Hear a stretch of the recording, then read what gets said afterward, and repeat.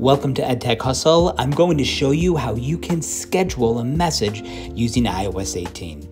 So if you have an iPhone and you have iOS 18 installed, there is a brand new way that you can actually schedule a text message to be sent on a particular day or at a particular time. It's really easy. To do that, all you'll have to do is locate the plus button to the left of the iMessage.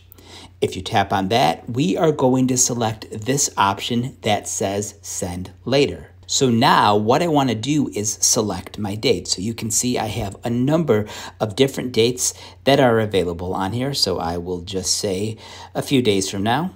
I can then select the time.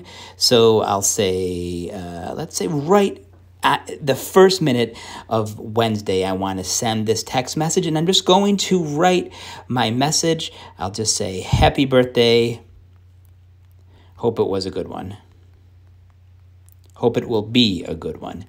I like that one. All right, so I'm done. So now the last thing I can do if I want to use some of the different text effects is I can select this and I can just do slam, just like that. Perfect. I think I am all set. So now I'm just going to select send, and you'll notice now it kind of has that text message. There's that sort of opaque border around the outside. It is telling me that I can then send this message Wednesday at 12 a.m.